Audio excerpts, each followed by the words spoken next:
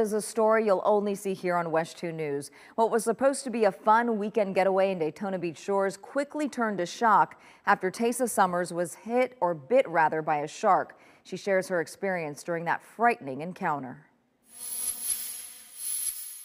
See anything in the water before that until it bit me.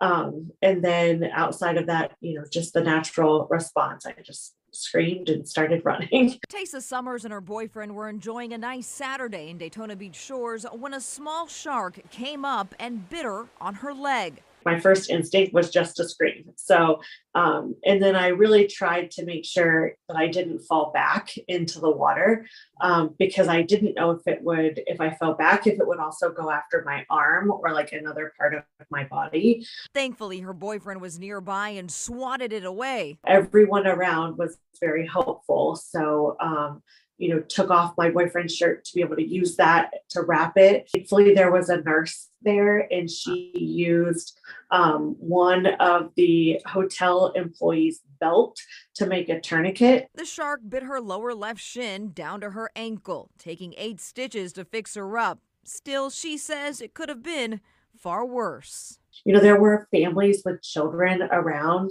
right, with us in the water. And so while I don't love the fact that it bit me, I'm thankful that it wasn't one of the small children.